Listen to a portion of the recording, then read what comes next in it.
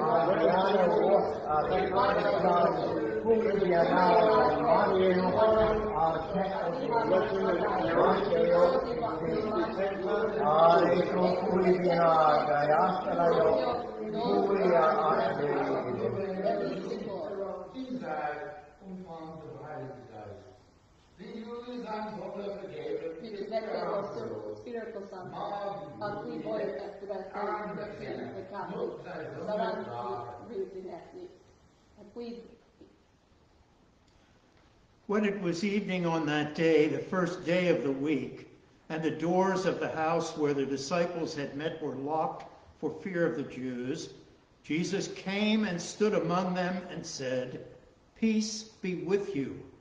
After he had said this, he showed them his hands and his side. Then the disciples rejoiced when they saw the Lord.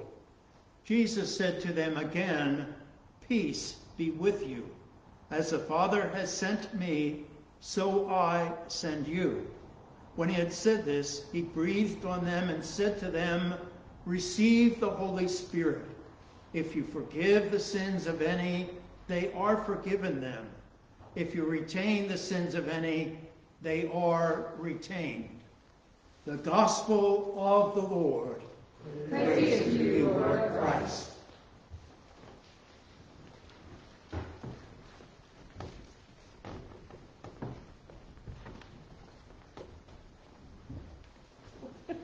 In the name of the one God, Father, Son, and Holy Spirit.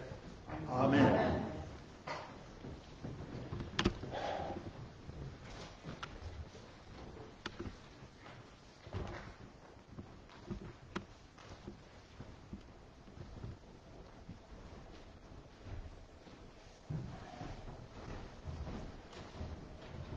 Good morning. Nice to be with you this morning, everyone here in Collingswood at Holy Trinity Church on the day of Pentecost. Exactly 2 Sundays ago, Betsy Kirk and I and a couple of friends had gathered in a church in Gettysburg, Pennsylvania, and were sitting not in pews, as we usually do in churches, but rather were in chairs. And we were in the Memorial Church of the Prince of Peace in Gettysburg, Pennsylvania, for the Holy Eucharist. After years of study and reluctance to act, this year the church was renovated by removing the pews, arranging chairs so people could see each other through the nave of the church, almost like a large fish pattern, and bringing the altar down from its high step to the level of the people. You see, it's a small congregation, and that made sense for them. It's a church that's had some struggles over the years, and they and a Methodist church right next door were both burned by an arsonist in 1970. And after that, the churches, I think, had to kind of regather themselves and redo whatever they needed to do in their buildings. And here, in just this past year, with a rector who had the right kind of experience dealing with historical buildings and how to care for them and perhaps renovate them, they were able to accomplish that which they had talked about for an awfully long time. It's interesting not only because they took out the pews, but they have arranged the chairs, as I've said, so that people could see each other. And the organ pipes are now where the altar used to be, and the console is about where our console is for the organ here. And when the people enter that church, they have something that'll be familiar to all of you, I think, here at Holy Trinity, and that is they have put on the floor in the back of the church, there's no carpeting, a labyrinth, so that on days of private devotion, days maybe for the Stations of the Cross during Lent, they can observe that labyrinth and participate in meditation and in prayer. It's quite a stunning place, and if you're in Gettysburg on a Sunday morning, I recommend visiting the Memorial Church of the Prince of Peace. We had gone to Gettysburg that weekend to tour the National Battlefield and Cemetery. The church was erected from 1888 to 1900 to be a memorial to the 50,000 soldiers, Union and Confederate, who died in the Battle of Gettysburg, July 1st, 2nd, and 3rd, 1863.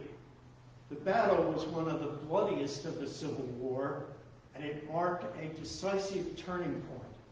General Robert E. Lee's Army of Northern Virginia lost about 28,000 of its 75,000 men and would never venture again into the North. On July 4th, as the decimated Army of Northern Virginia fled south from Gettysburg, General Ulysses S. Grant won another major victory at Vicksburg, Mississippi. Together, these two victories really spelled the beginning of the end of the Confederacy.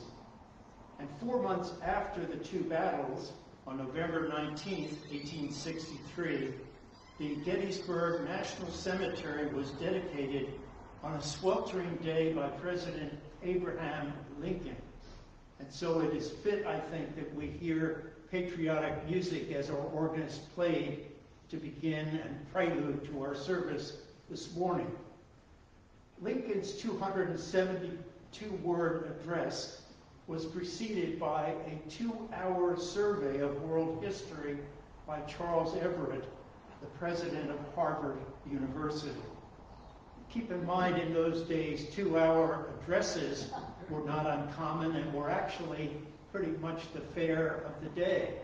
I'll spare you that much time this morning. And I can almost say I have my subject now in sight.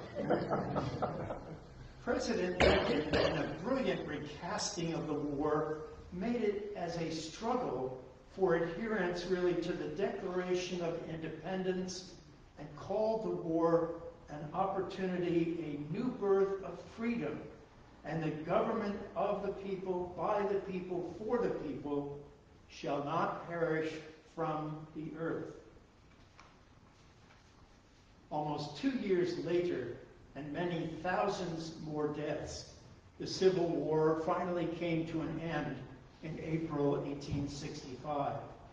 The final toll would be 600,000 deaths, and it would haunt this country's beliefs in a benevolent God when the full extent of the carnage was known. President Lincoln, like an Old Testament prophet, saw the war as God's judgment upon America for slavery. To help us remember the human cost of the Civil War, some former slaves in South Carolina decorated graves of Civil War veterans within weeks after the war ended. Waterloo, New York was later credited with the first municipal observance of what was called then Decoration Day. Some of us older folks remember that's what it used to be called. And that began officially in 1866. Then, over 100 years later, Decoration Day was renamed Memorial Day and later moved to the last Monday in May, hence tomorrow.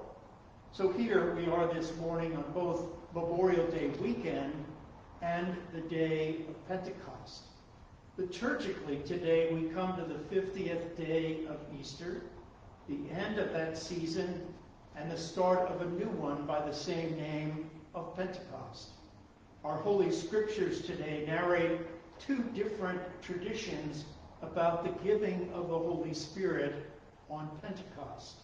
The first is from the Acts of the Apostles, which we heard. We believe that Luke, the beloved physician, wrote both the gospel that bears his name and the Acts as a continuation, a history of the early church's growth and development in the power of the Holy Spirit. We heard today a reading from the Acts of the Apostles. It's 50 days after Easter, the day of the resurrection, and many other disciples are gathered, not just the original 12 or the 11 minus Judas Iscariot, and they perhaps return to Jerusalem, to a house. From heaven there comes a mighty wind and tongues of fire that rested on each one of them. All of them are filled by the Holy Spirit and begin to speak in other languages, as we heard this morning here in church. And as the Spirit empowers them, they give voice to God's wondrous deeds wherever and whenever they have come from. The onlookers are amazed that each hears in his own language God's deeds of power. But someone sneers and says the disciples are drunk with the new wine. Peter, the leader of the disciples, says in a loud voice that this event was foretold by the prophet Joel, who said, "In the last days it will be, God declares, that I will pour out my Spirit upon all flesh. And your sons and your daughters shall prophesy, young men shall see visions, and old men shall dream dreams." Yes, I had a few of them last night as one of those old men. Everyone who calls upon the name of the Lord shall prophesy and be saved. I know we live in a conflicted, fearful time, here in this country and abroad. Each day I wonder if the President and the Congress can avert going over a cliff and defaulting on paying our debts that didn't worry the Congress just 3 years ago and 3 times when a different person and a different party occupied the White House. I'm concerned about the world's lack of action to stem climate change before it's too late. I worry that AI, artificial intelligence, will proliferate on social media with misleading information that could undermine democracy and lead to social chaos. I pray for the millions of refugees, the greatest number, I believe, ever since World War II, who are now fleeing autocrats or fearing starvation, and I pray for peace with justice in the Ukraine.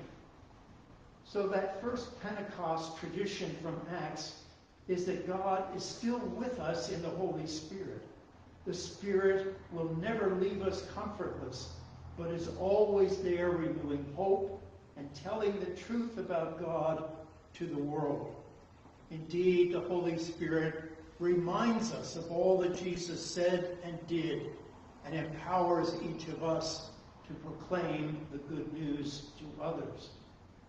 The second tradition concerning the giving of the Holy Spirit comes from St. John's Gospel that we also heard this morning. It's now Easter evening.